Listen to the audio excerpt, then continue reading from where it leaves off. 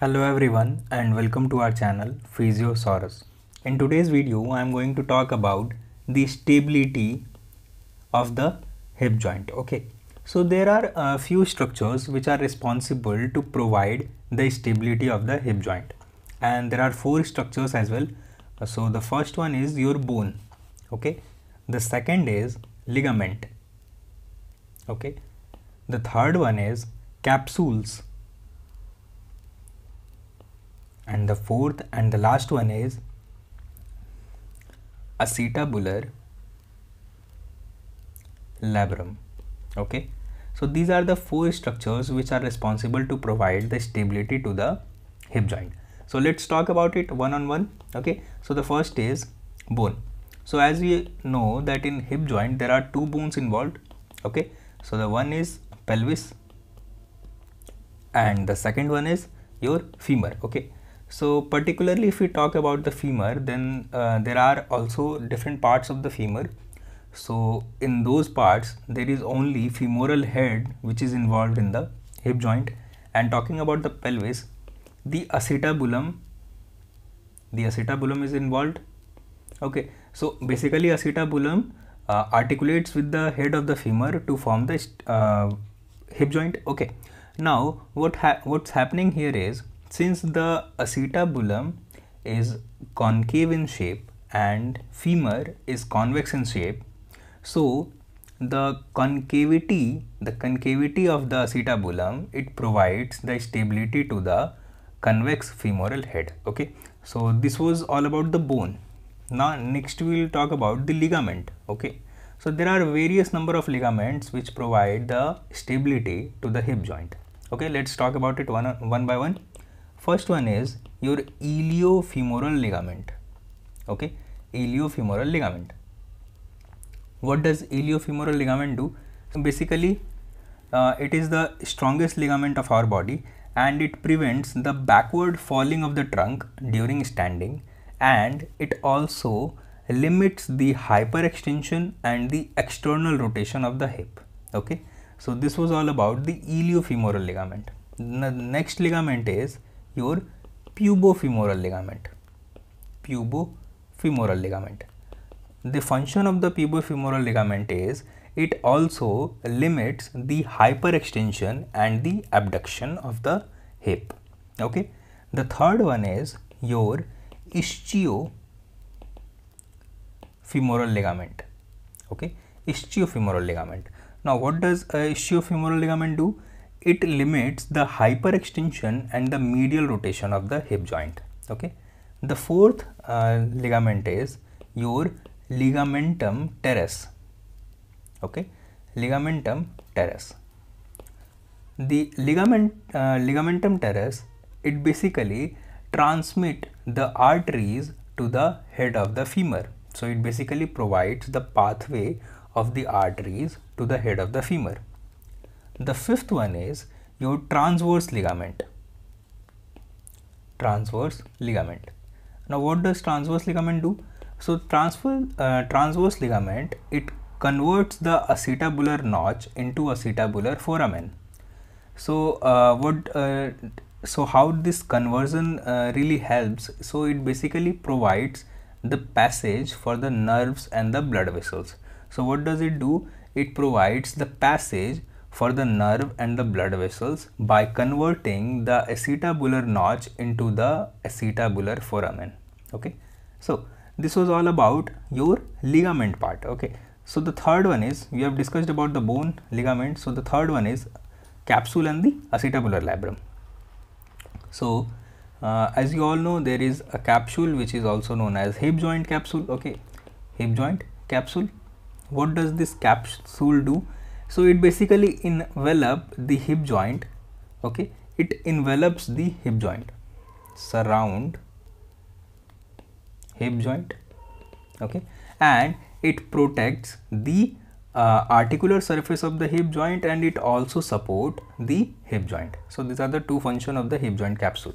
So the last and the fourth structure is acetabular labrum. Acetabular labrum. So what is acetabular labrum? So it is a fibrocartilaginous rim fibrocartilaginous rim. Okay, fibrocartilaginous rim, and it hold the head of the femur in a particular position. Okay, holds the head of femur in position. Okay, so this was all about the factors or the structures responsible to provide the stability to the hip joint complex. The next we will talk about is your pathologies of the hip complex. Okay, hip complex. So there are in total 10 pathologies that I am going to discuss here in this video. I'll talk about it one by one. Okay, and those 10 pathologies are congenital hip dislocation. Okay, congenital hip dislocation. Second one is coxa plana. Third one is coxa vara. Fourth one is femoral anteversion. Fifth one is coxa valga. Sixth one is osteoarthritis. Seventh is fracture in the neck of femur. Okay, fracture of neck of femur. Eighth is iliotibial band syndrome. Okay, band syndrome. Ninth one is trochanteric bursitis.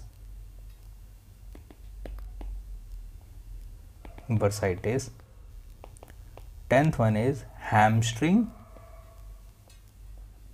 strain. Okay, so these are the 10 pathologies which I am going to discuss in this video, and we will talk about this one by one.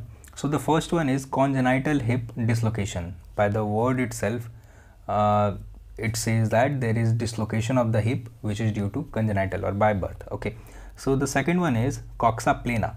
Coxa plana happens when there is necrosis in the femoral head, and when there will be necrosis, then the femoral head structure will be, there will be certain deformity in the femoral head, in the structure of the femoral head.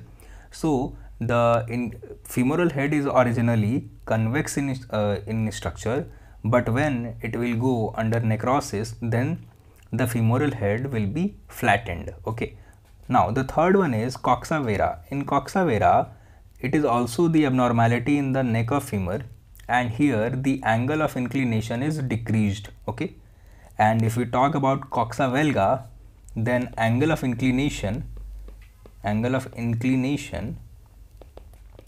is increased, but in case of coxa vara, angle of inclination is decreased. Okay, and in coxa plana, femoral head necrosis happening. Femoral necrosis in head. Okay, in head. Now what's happening in the femoral anteversion?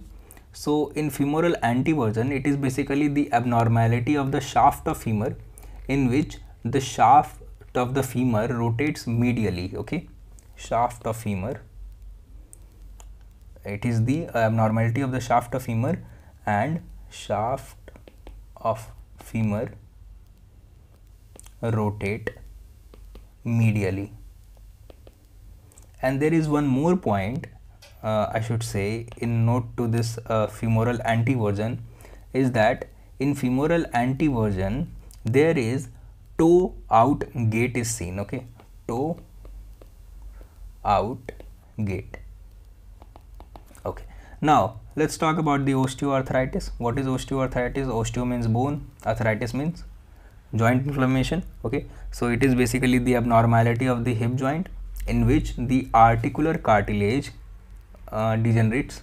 Okay, now if you talk about the fracture of the neck of femur, so there is discontinuity of the bone, discontinuity of the femoral bone, and there is fracture in the neck of the femur. Okay, And the next one is iliotibial band syndrome. What is iliotibial band syndrome? So basically it is the abnormality of the iliotibial band, okay, or the IT band. So whenever this disease happen, iliotibial band syndrome happen, what's happening there is the tensor fascia lata, okay, I'm writing the muscle name here, tensor fascia lata, okay, tensor fascia lata, it rubs over the bone, which results in the lateral knee pain, okay. So here in the iliotibial band syndrome, what's happening in the iliotibial band syndrome is your tensor fascia lata muscle, it rubs over the bone, which results in the lateral knee pain, okay, lateral knee pain, and the second last is your trochanteric bursitis. So it is basically the inflammation of the trochanteric bursa, okay, inflammation of the trochanteric bursa, which results in the pain and the swelling in the surrounding area. The last one is your hamstring strain. So it is basically the abnormality of the hamstring muscle, okay. So there is tearing of hamstring muscle, okay, hamstring muscle, which results in the localized pain or the tenderness, and it could be both in the hamstring muscles. So this was all about the pathologies of the hip joint and the stability factors or the structures responsible for the stability of the hip joint. So here I have discussed everything related to the hip complex. Now it's up to you, if you think that I have left out certain topics or some topics needs to be discussed, please let me know in the comment section, and I'll totally try to read it again, the hip complex, and I'll totally make a video on it. I'll make a separate video on it in the upcoming videos. So thank you so much for watching this video.